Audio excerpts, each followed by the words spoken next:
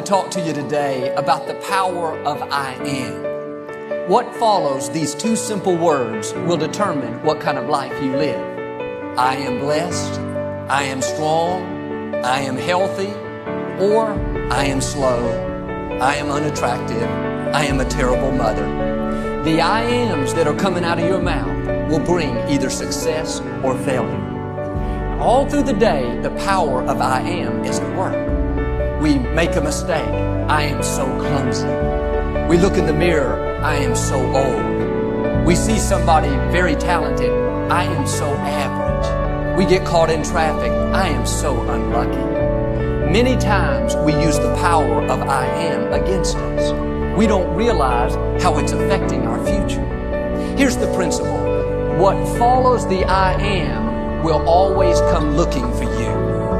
When you say, I am so clumsy, clumsiness comes looking for you.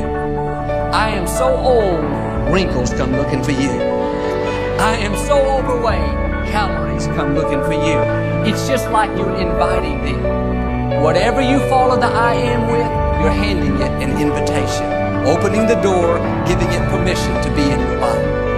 Now the good news is, you get to choose what follows the I am. When you go through the day saying, I am blessed, blessings come looking for you. I am talented, talent comes looking for you. You may not feel up to par, but when you say, I am healthy, health starts heading your way. I am strong, strength starts tracking you down. You're inviting that into your life. That's why you have to be careful what follows the I am. Don't ever say, I am so unlucky, I never get any good grades. You're inviting disappointments. I am so broke. I am so in debt. You are inviting struggle. You're inviting lack. You need to send out some new invitations. Get up in the morning and invite good things into your life. I am blessed. I am strong. I am talented. I am disciplined. I am focused. I am prosperous.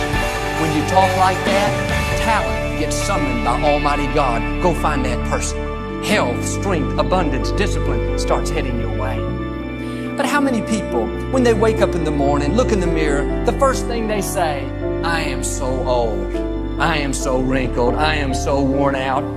You are inviting oldness. You're inviting fatigue. Do us all a favor, stop inviting that. When you get up in the morning, look in the mirror, instead of complaining, you should be saying, I am fearfully and wonderfully made. It would do us all good to make a list of a dozen or two of these I ams. Read over them all through the day.